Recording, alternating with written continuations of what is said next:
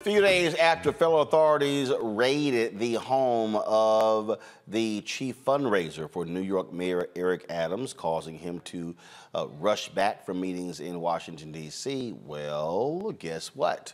They now have seized his phones. This is the New York Times story right here. FBI seizes Eric Adams' phones as campaign investigation intensifies. What the story laid out that FBI agents approached, it says right here, the agents approached the mayor after an event at New York University on Monday evening and asked his security detail to step away. A person with knowledge of the matter said they climbed into his SUV with him and, pursuant to a court-authorized warrant, took his devices. The devices, at least 2 cell phones and an iPad, were returned to the mayor within a matter of days, according to that person and another person familiar with the situation. Law enforcement investigators with a search warrant can make copies of the data on devices after they seize them. Now, again, this follows after the FBI raided the home of the chief fundraiser for the mayor. This has been, and some have speculated that it dealt with, again, the work of 25-year-old former intern Brianna Suggs. Now, her home was the one that was raided. She was the star fundraiser for the mayor. He said that he returned from a trip to D.C. Literally, he landed in D.C.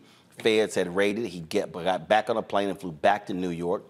He said that he needed to be with his people as they went through a traumatic experience. Matt, I'll start with you. When the FBI starts grabbing your cell phone and your iPads, you might want to worry a little bit.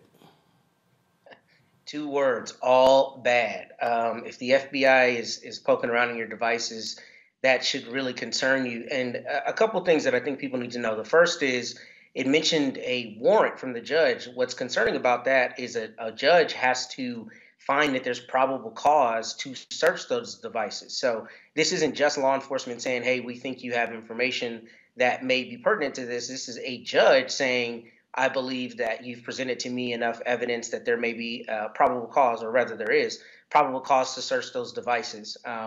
So that would be concerning. I don't know all the ins and outs of federal campaign laws, but recently I was asked to be counsel for a campaign. I'd never done it before. I called a friend of mine who works in that space, and she told me that the joke is FEC jail is real jail, meaning that the feds take very seriously any issues as it relates to campaign finance. So this would be concerning. I will say, however, with him being the candidate, I don't know how intimately involved he would be and whether his devices really have that information on them.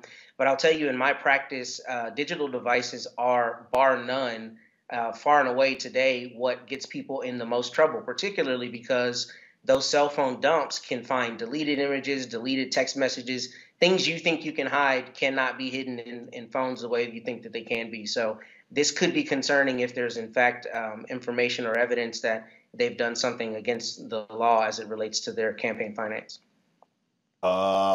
Joy, what do you make of this? You know, I want to wait and see. Just because he is the candidate, we don't know all the details.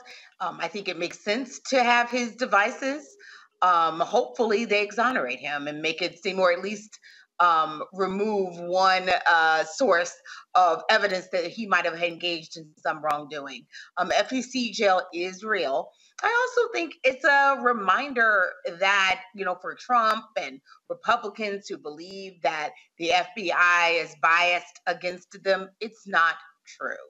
The FBI is biased against wrongdoers, right? People who break the law or who are suspected as breaking the law. With any luck, we will have an investigation here and it will not result in further charges. What I do hope is whatever the FBI decides, that it does so quickly so that the people of New York can move forward. It is very hard to govern when you have something like this hanging over you. And sometimes I worry with these types of investigations and prosecutions that sometimes they are done and they linger on. And the only people who really benefit, or hurt by it are the citizens, right? Because it distracts their leaders. So I hope that whatever they decide to do, they will do it thoroughly, decisively, but quickly. Michael.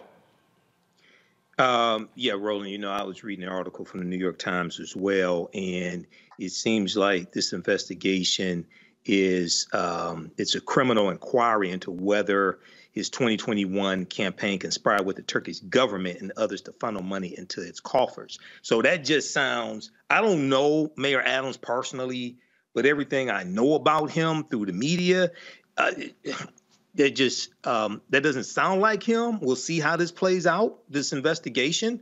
But this is a big development. This is not something that's good, but we'll see what they actually turn up as evidence. Matt, again, Adams, former New York police officer, he has talked about how he is very much about doing everything the right way. He says sometimes he's driven his staff crazy by that. But again, when you start talking about getting money from foreign sources impacting elections, that is not something that they play about. And it is indeed a criminal investigation. Yeah, and I think Joy is right to remind us that we need to, hold off until there's concrete evidence of wrongdoing, right? This is purely investigative at this point, as far as we know. So, we can't pass judgment on whether he did something wrong or didn't do something wrong. But I will say that, it's nonetheless concerning. And I'll say the problem a lot of times with law enforcement is that they don't necessarily have clarity on charges, but it's very easy for them to bring charges. So the concern a lot of times is just the appearance of impropriety, because you're not even defending real substantive charges yet. You're just a part of an investigation. And that alone is concerning, because if they find anything that they want to try to make hay of, there's not anything that really stops them from that, particularly when they've gotten entree to those devices through a judge's warrant. So, if there's information that exonerates him, I hope that's the case. But it is concerning that he would be a part of this investigation, because the feds don't play. And if they go get a warrant and a judge gives it to them, that's because they believe they have something that may be found in those phones. Man, if you worked on that campaign, what would you be advising all those folks to be doing right now? Well, first, I'd be making sure I had representation if I had reason to believe I might be part of that probe. But what I would be advising them to do is not making any statements about anything. I know one of the statements he made is that he's law enforcement and he'll cooperate. And while I like that in theory, the unfortunate reality is if they're coming for you, you need to make sure you're protected. So I would be advising people not to delete evidence, not to delete any information, but also not to make any statements, and absolutely not to talk to law enforcement without counsel there, because the problem is, if you're not being Mirandized, if you're not in custody, they don't have to give you warnings. They can start asking you questions. And if you're caught off guard, you could imperil your own liberty and other people's liberty if you don't have competent counsel. So I would say shut up.